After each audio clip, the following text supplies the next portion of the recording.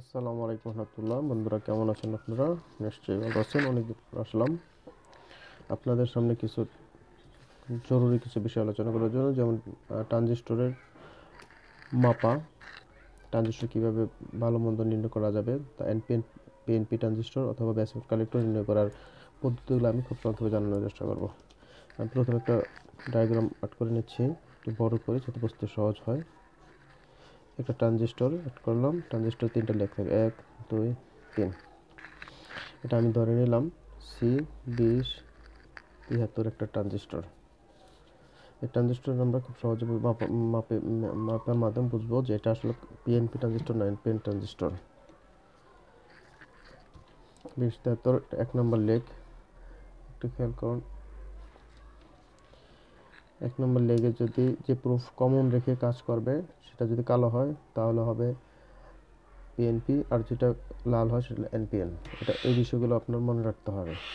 আমি লাল প্রুফটা ধরে দেখি রিডিং পাই কিনা।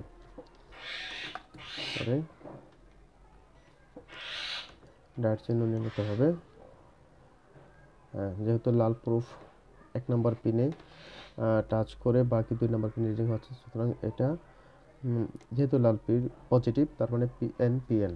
সো এই ট্রানজিস্টরটা হচ্ছে এনপিএন ট্রানজিস্টর। এটা আমরা কনফার্ম করলাম, এনপিএন। খুব সহজে আমরা এনপিএন বের করে ফেলতে পারলাম। যেহেতু আবার একটু দেখাচ্ছি আমি, এক নম্বর পিনে লাল প্রুফ, তারপরে বাকি দুটো পিনে রিডিং পাচ্ছে। খুব সহজে বোঝা গেল এটা এনপিএন। পাশাপাশি আরেকটা আমাদের বোঝা হয়ে গেল, এটা বেস। এটা কমন, যে পিনটা কমন হবে সেটা হবে বেস। তো এক নম্বর পিনটা বেস। আমরা বেস ইতিমধ্যে বেস নির্ণয় করা হয়ে গেছে। সো বাকি রয়ে গেছে ইমিটার কালেক্টর। বেস আমরা লাল প্রুফ ধরে বাকি দুটো রিডিং পাবো। তো মনে রাখতে হবে যে রিডিংটা বেশি হবে সেটা হবে ইমিটর, যেটা কম হয় সেটা কালেক্টর। খুব সহজ একটা পদ্ধতি আপনাদের আমি শিখিয়ে দিচ্ছি। এটা 672 670। সো এটা কালেক্টর, এটা ইমিটর। খুব সহজে আমরা 2073 ট্রানজিস্টর মাপা শিখে গেলাম। এটা এনপিএন, যেহেতু লাল প্রুফ ধরে বাকি দুটো রিডিং পাইছে লাল প্রুফ ধরে, সুতরাং এটা এনপিএন।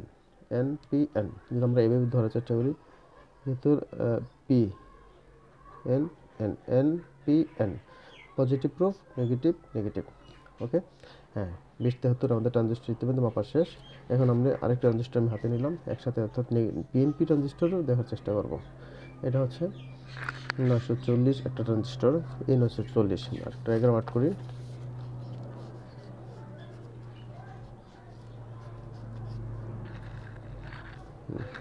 এই 940। এখন আমরা দেখবো একটু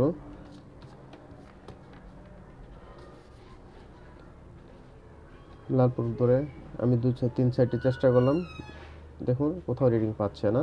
এবার একটু ব্যতিক্রমভাবে চেষ্টা করব।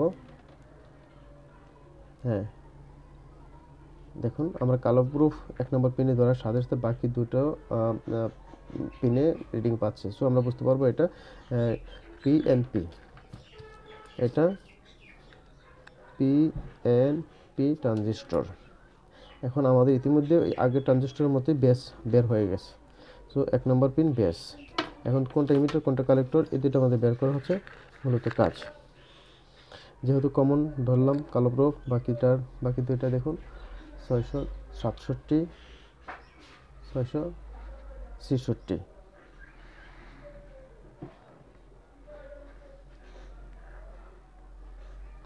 সরি 663 666। সুতরাং ঠিক আগেরটার মতোই বেশি রিডিং পাচ্ছে 3 নম্বর পিন। তো 3 নম্বর পিন হচ্ছে ইমিটর, আর কম রিডিং হচ্ছে 2 নম্বর পিন, এটা হচ্ছে কালেক্টর। তাহলে আমরা ইতিমধ্যে বুঝে গেলাম যে কোনটা বেস, কোনটা ইমিটর, কোনটা কালেক্টর। আর এটা পিএনপি ট্রানজিস্টর 940 আর 2073 এনপিএন ট্রানজিস্টর। এখন আমরা আরেকটা বিষয় যেটা অত্যন্ত জরুরি, সেটা ভালো মন্দ কীভাবে ভালো মন্দ নির্ণয় করবো, ট্রানজিস্টর ভালো নাকি খারাপ। আমাদের ইতিমধ্যে কিন্তু অটোমেটিক বোঝার একটা উপায় বের হয়ে গেছে। সেটা হচ্ছে, যদি আমি ইমিটার বেস কালেক্টর যেভাবে বেস করবো, এনপিএন যেভাবে আমরা বের করবো, তা কোনোটাই না উল্টা পাল্টা যখন রিডিং দিই তখন বুঝতে হবে যে এই ট্রানজিস্টরটা খারাপ।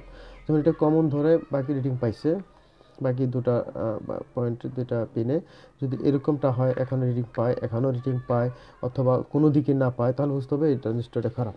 তো ভালো মন্দ নির্ণয় করাটা খুব সহজ। যদি আপনি পিএনপি এনপিএন ট্রানজিস্টর নির্ণয় করতে পারেন, বেস ইমিটার কালেক্টর নির্ণয় করতে পারেন, তাহলে বুঝতে হবে আপনার জন্য ভালো মন্দ নির্ণয় করা আপনার জন্য অনেক সহজ হয়ে যাবে, সেটা আর শেখানোর কিছুই থাকবে না।